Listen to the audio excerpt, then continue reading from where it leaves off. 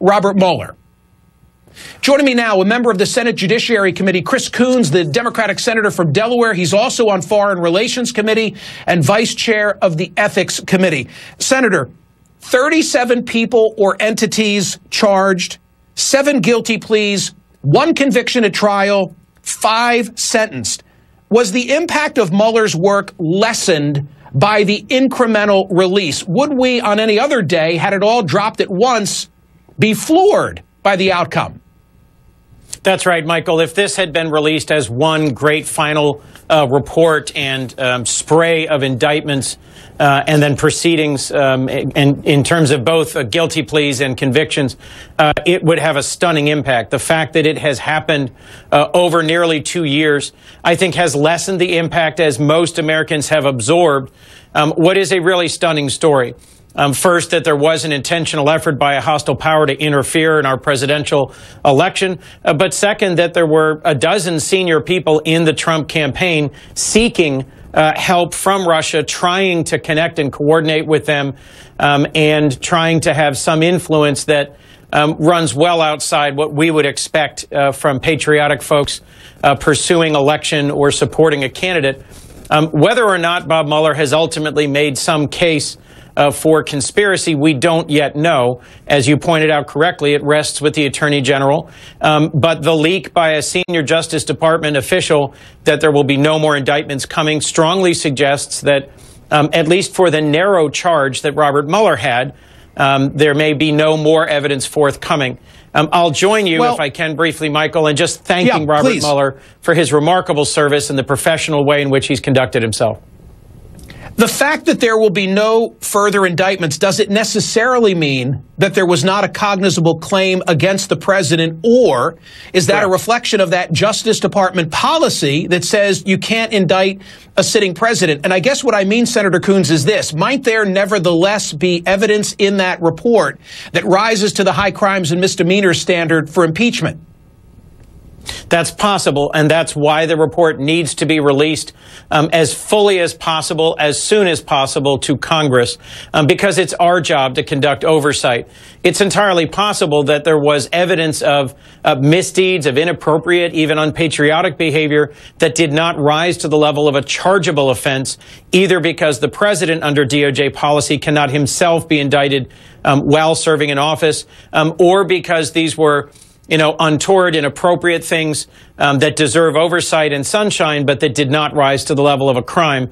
I'll just remind you, Robert Mueller's charge was quite narrow, and where he found things that seemed to be indicators of crime, he fairly quickly shed them to other jurisdictions, to the Southern District of New York, to the state of New York, to the Eastern District of Virginia.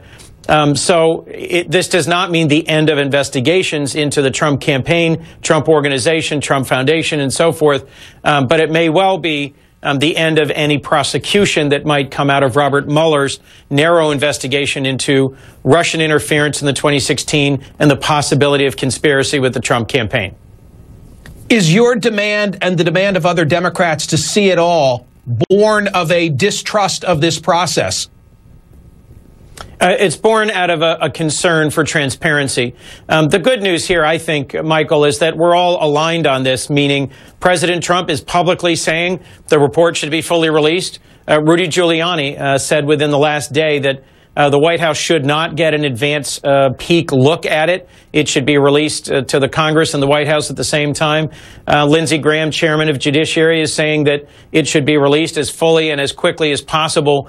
The few legitimate reasons why there might be a narrowing of all the investigatory materials and the report delivered to the Attorney General and what comes to Congress would be threefold. First, interference with ongoing investigations. We know there are several. Second, classified information, which, of course, Congress is qualified to handle in our intelligence committees. And third,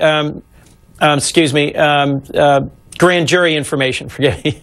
There's a longstanding rule that without a judicial order, grand jury information is not shared. So that's the 3 areas where I think Attorney General Barr and his team may well be reviewing the report and its work product to see what is appropriate. But frankly, I'm expecting this weekend, given the Attorney General's letter, that Congress will get notified of the principal conclusions of the report And then I hope as soon as next week that we'll be seeing the vast majority of the report with only minor redactions.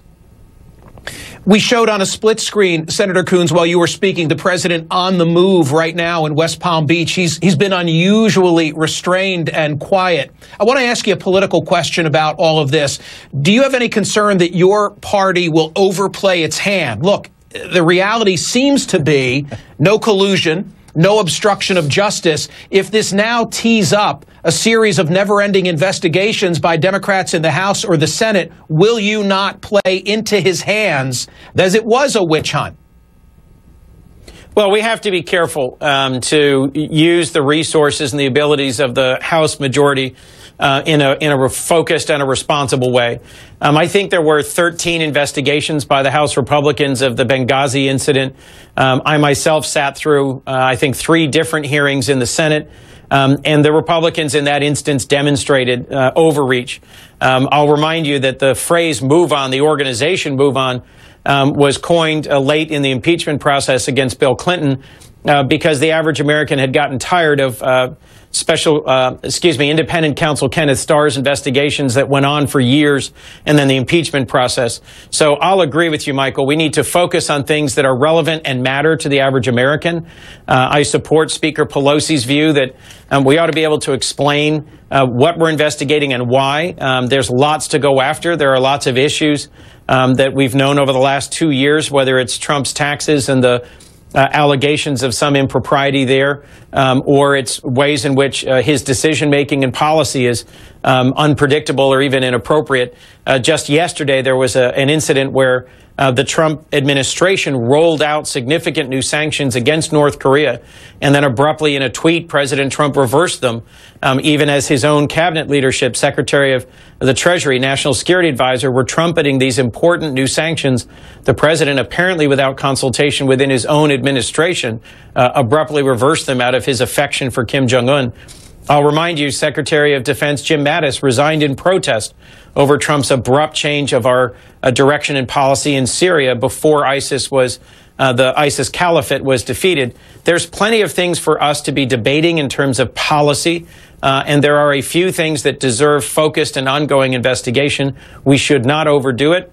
We have to remember that there's a 2020 election coming up, Michael, and the question the average American is going to ask is not about any of these investigations. They're going to ask, what would you do, Democratic Party, that would make a difference in my life, that would help my family, my kids, my immediate community, deal with opioids, deal with health care, get a better job. Those are the things that I hear in Delaware on the minds of the average American. I'm not saying we should abandon our responsibility of oversight and investigations, but we need to be focused.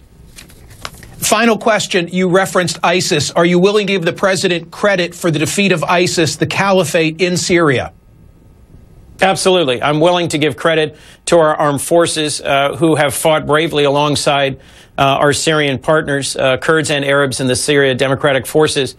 This was begun by Barack Obama, who pulled together an international coalition. It was continued by President Trump. His gut instinct seems to be to pull us out of all foreign conflicts, but his national security team prevailed upon him to stay engaged and to finish the fight. It's my hope that he really has changed what was that abrupt policy decision I referenced a moment ago, and that we will retain 1,000 American troops for the near term to make sure that Iran does not take advantage of the vacuum created by the defeat of ISIS on the ground. And given that our military leaders estimate there are tens of thousands of ISIS fighters remaining embedded in the community. But of course, I'll give credit to our commander-in-chief and troops for the success in the fight against ISIS. Okay, me too. Thank you, Senator Coons. I appreciate it. Thank you, Michael. Always good to be on with you.